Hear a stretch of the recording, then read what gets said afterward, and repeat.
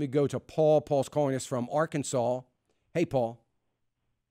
Hey, how you doing? Good.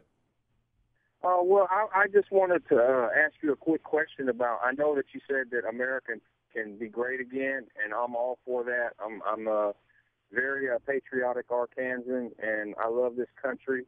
But at the same time, I see the reality of what's going on. And my question was, with Russia and China and all the other countries, the BRICS countries, they're all starting to opt out of the dollar. You know, as you probably know, they're starting to trade within their own currencies, and they're not having to buy dollars anymore in order to buy what they need for their countries. And I just wanted to ask you, as you know, an economist and everything, do you see the handwriting on the wall with the inflation and everything that's going on in this country? Paul, I talked about the whole idea of the currency trading changing a lot last week and Monday and Tuesday.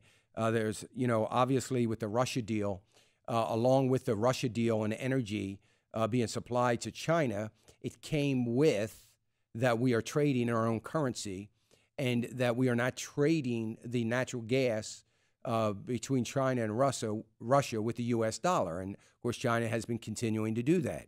So does that threaten the dollar as a reserve currency of the world? Sure it does. There's no doubt about it. And we've been seeing this with China and other Asia Pacific Rim nations. And we're going to continue to see that. There's no doubt about it. I still think that we are quite a way off from totally losing the reserve currency status. And what China is using and Russia is using right now is the uncertainty and the unrest to help that and the United States weakness to try to get some momentum in and around that. So maybe it's me being a little naive.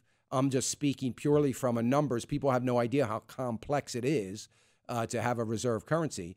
But I will say this, if we start to see pressures coming onto Europe from an import-export standpoint, and the only way those pressures are going to get relieved is through a trading currency so that what China is exporting to the Eurozone begins to get traded in the euro and in the yuan and start trading back and forth. That will be the really start to see the handwriting on the wall.